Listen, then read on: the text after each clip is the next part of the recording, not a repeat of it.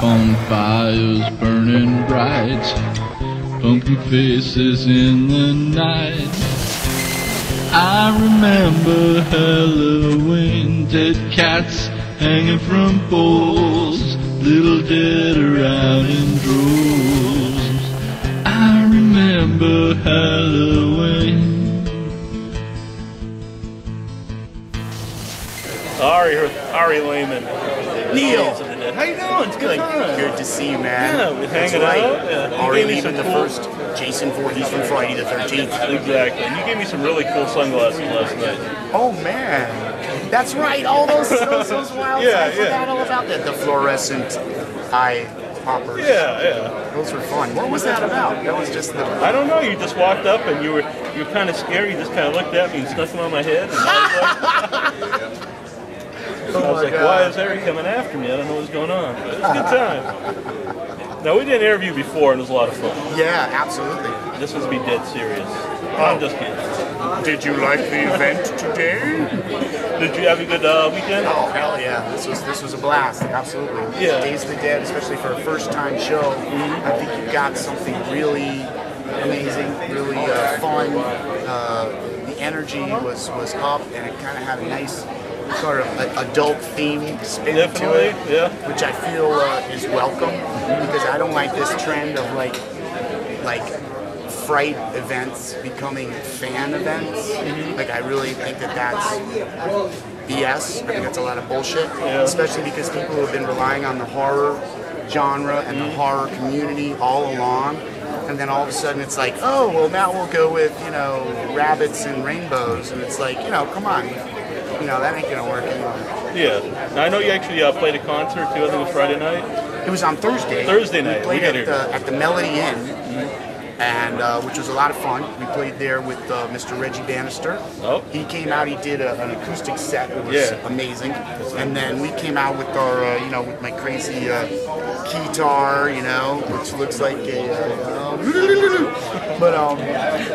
And then this band, a local band, I don't know if any of your viewers are from this area, but there's a local band called Coffinsville, and they kicked it. Oh, I think I even have their CD right here.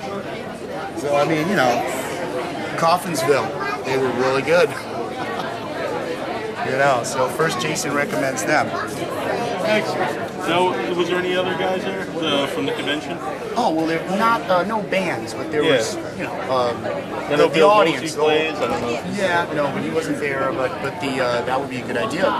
Originally, it was set up to have more acts, but I honestly think that the way it went, it was just such a nice musical presentation. Because, as I said, Reggie, he did that thing with the folk guitar and everything, and it just was sweet. And then we kind of brought the level up a little rocking, and then these guys just hit it out of the park. It was definitely a great kickoff to Days of the Dead. Yeah, I always ask you this. Now, if it was up to you, you're the original Jason. That's right. Would you have put the hockey mask on, or would you have stuck with the sack, or would you just done no mask? Oh, you mean like up to part 3? Well, you know what it is? I think that the hockey mask was a good choice for a lot of different reasons. It's kind of got a death look to it. It's got that silence effect. Just the white. Yeah, and it's the one white part of like the whole dark. Yeah, exactly. And there's something about that. I think it has the face of death kind of thing. Like, if you see Jason, you're going to die. And I actually think that the hockey mask has a certain brutality, and also it kind of it represents, I think, a invulnerability. Like, you can't reach this guy, you can't reason with this guy. He's just coming at you. It's that wonderful silent thing, as opposed to like Freddy Krueger, who's talking and it's a dream world. But Jason's just like you see him, it's over. Yeah. One last thing too. Did you prefer the Jason was kind of inbred, kind of hillbilly dude? Not really necessarily inbred, but kind of retarded hillbilly guy, or did you like more of the zombie? Well, it's interesting. I always felt like he has a bit of both, of course, because he's coming from that background, but then he has been risen from the dead. I kind of think I would go with the zombie thing, like maybe as, to me, I think the portrayal by Kane Hodder in part 7, part 8. To me, that's definitive in a lot of ways. You know, because just the breathing thing, and just the mannerisms, and just that whole thing.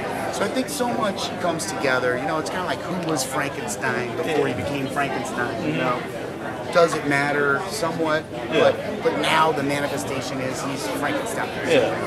And plus, it meant like you were doing some working out in between. That's right. One Well, look at this now with Derek Mears in the new one. You know, he's been like learning, doing. He's like faster. He's a faster Jason, a smarter Jason. You know. He's even hunting. He's hunting. You know, honestly, I think he's been going to like a personal trainer. Oh, okay. You know, he's been going maybe community college for survivalists. Survivalist skill camp. Foraging. Definitely. Good times. Well, thank you for doing this, man. It's always good talking. Well, just remember, if Jason can improve, there's hope for all of us. And that's right, you're listening and you're watching without your head. So put your head back right now.